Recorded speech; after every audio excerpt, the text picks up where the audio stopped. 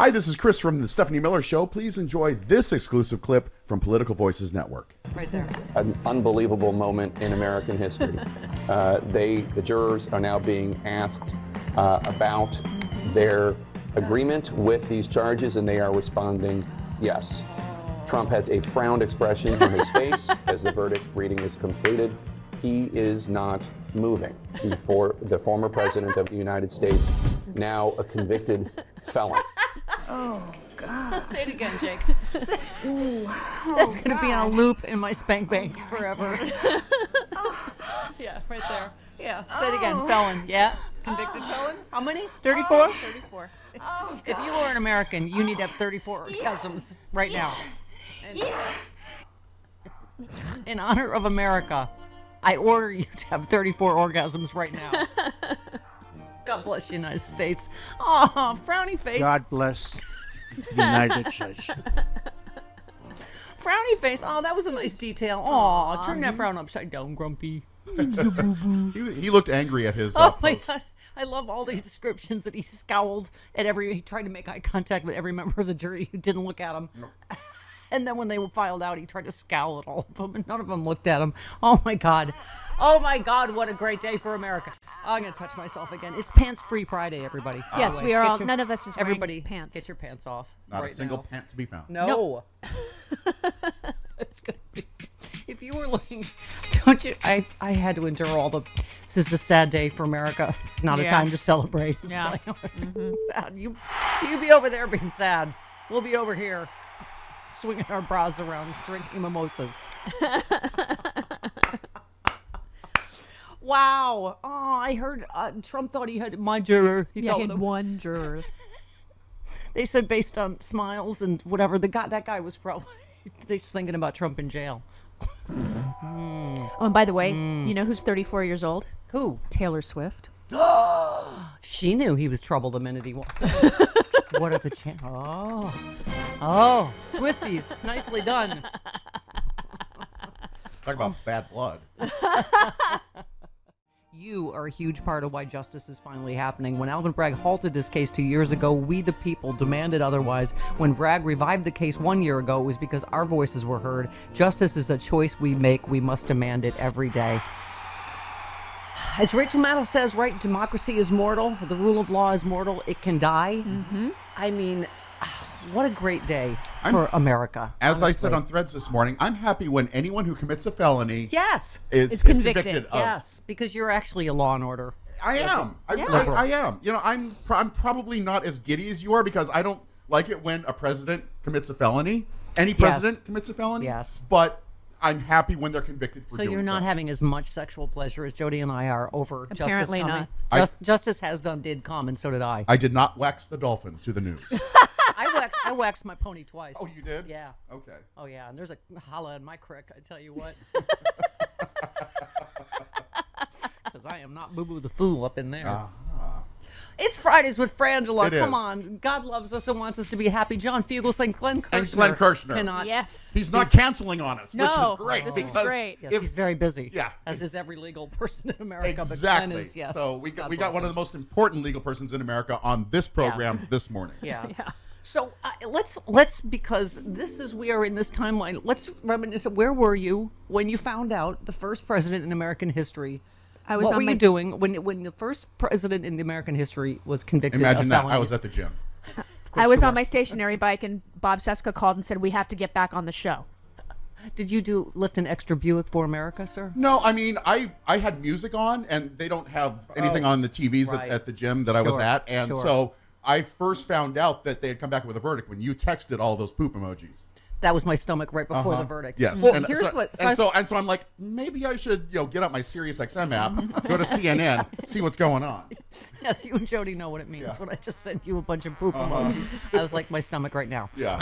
Because here's the thing. Like I'm watching Nicole Wallace as I do. That's my and they'd been reporting it was like 4:15. The first report was they're going to go home. Right. They'll be back tomorrow. Right. They were going to say, are they going to extend court or is it going to end at 4:30 as it does? Right. So that was, and then Nicole's in mid sentence and she's like, you could see she was like deer in the headlights. She was like, Oh, we have a verdict. Someone was telling her in you her could ear. tell, Right. you could Exactly. tell her stomach did the same thing that mine did because you just didn't know. Right. You were like, what does this mean? Like all the signs, if you're in the normal world, right, and all the normal legal experts, you're like, this must be good news, but you just didn't know until, Right. but oh my God, the feeling of the 134 guilties in a row was just.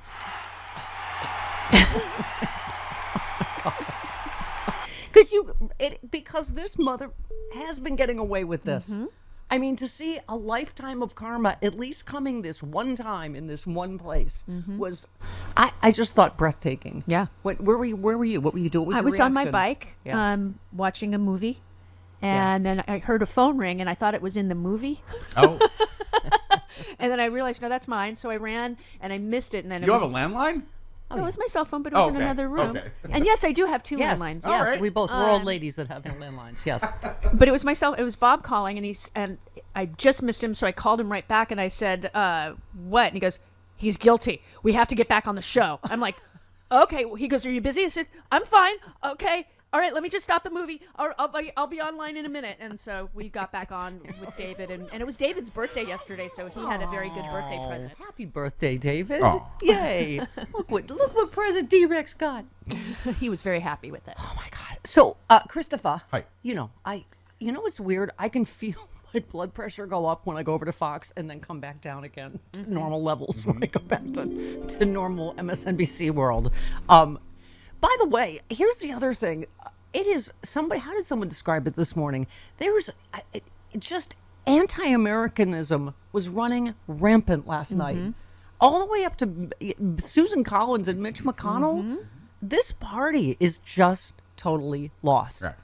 They are no longer Marco- the party of law and order. Marco- It is un-American what they were doing. Marco Rubio calling us a banana republic? It's like Cuba. Right, Yeah, this exactly. is Castro's Cuba. Yeah. I mean, No, it's No. not. Not No. even close. This was Our judicial system worked yesterday. this was a jury of his peers. And can I just tell you, when I was looking, my juror, whoever he thought that was, I didn't realize. I can't believe that guy got on the jury. That he got his main source of news was Truth Social. That guy was on the jury. It reminds me of the Manafort jury, where one lady's like, "I'm a Trumper. I wanted him to be innocent, but he's not." Right. Right. I mean, can I just say And they pulled them too. you have got to applaud these jurors, because Rude Pundit tweeted something I deliberately didn't like or retweet because I didn't want to jinx it. But he said, "How many of these jurors right now do you think are scared to death Absolutely. that the idiot MAGA hordes are going to kill them or their families?" And so it's like a mob trial where you think, "Oh my God, is he going to get acquitted?" Because they're scared, which would be understandable. So I mean, you have to say, God bless these patriots. By the way, a lot of them sounded more right wing to me. Their some sources of news were Wall Street Journal, and again, the guy Truth Social. There was only one person that said they got any news from MSNBC. So this was a jury of his peers. Right. And both sides had to approve each one of them. Exactly. Yeah, That's exactly. what jury's about. Yep. Exactly. I mean, I don't know. So there's no excuse for them complaining that they could Yeah. never get a fair Yeah. fair jury in, Yeah. in Manhattan Yeah. because both sides approved. Absolutely. So I tuned over because I had, days and nights like that. You have to. Right. I had to tune to Fox just to Oh, I didn't. see what was happening.